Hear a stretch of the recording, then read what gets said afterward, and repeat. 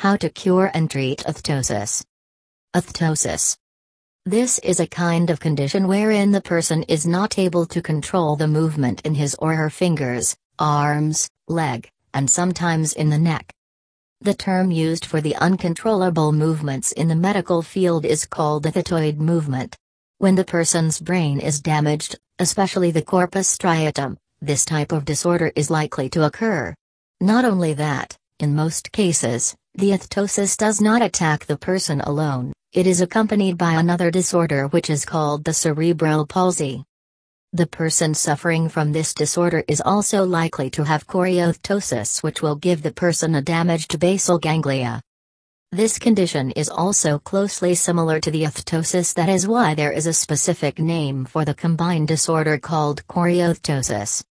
Aside from the choreoathetosis, the person may also suffer from another movement disorder that is called pseudoathetosis, wherein the uncontrollable movement is caused by the proprioception.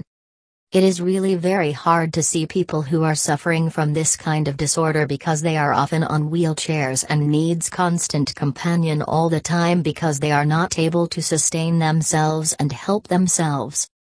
These people are not capable to walk alone, stand alone, eat, bath, do the normal things normal people do. They require special care, understanding and patience due to their untoward situation, which normally stays for life because there are times when the disorder is not treatable anymore. Athetosis causes. To know the causes of this disorder, it is highly recommended to ask your doctor instead.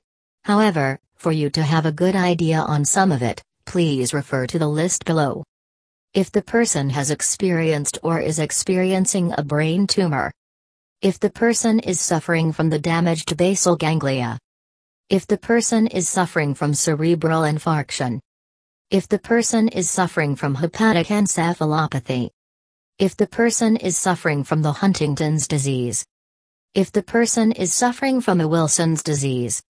If the person is suffering from cerebral palsy. If the person is suffering from the other types of diseases such as the kernicterus, Leishman, Tay-Sachs, phenylketonuria, Jacob disease, and tardive dyskinesia. When the person is taking phenothiazine and antipsychotic medications.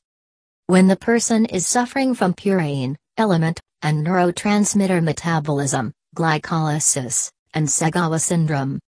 Congenital athetosis symptoms. Here are the most common signs and symptoms of the disease. Once you are able to detect one or more of symptoms, it is highly suggested to consult a doctor or professional immediately. Slow movement of the body parts. Involuntary movement of the hands. Involuntary movement of the feet. Involuntary movement of the face. Involuntary movement of the tongue. Involuntary movement of the neck. Involuntary movement of the muscles of the body. Facial spasms, incapable of standing, incapable of talking straight. Athetosis treatment. There are special instruments and treatments available to lessen the burden of the patient. To know some of them, please refer to the information below. The gross motor function. This is an instrument that is used to measure the gross motor of patients who are suffering from cerebral palsy. Common patients would be children below 12 years. The test lasts for at least an hour. The test will be getting the information of their pedi and the GMFR. Pediatric evaluation of disability, another kind of instrument that can evaluate the current condition of the child who is suffering from the disorder. Important factors that will be considered in this type of testing would be the ability of the person to do self-care, social function and mobility. Selective control evaluation. This test will be making an assessment on how the child is able to do joint controls and intentional movements. There are a lot of different treatments for the said condition. However, it is really important to detect it as early as you can to prevent the condition to worsen.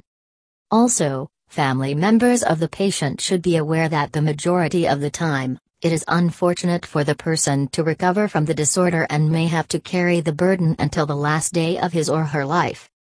If that is so, the only treatment that can help the person will be the love, care, and patience that he or she will be getting from the people close to his or her heart.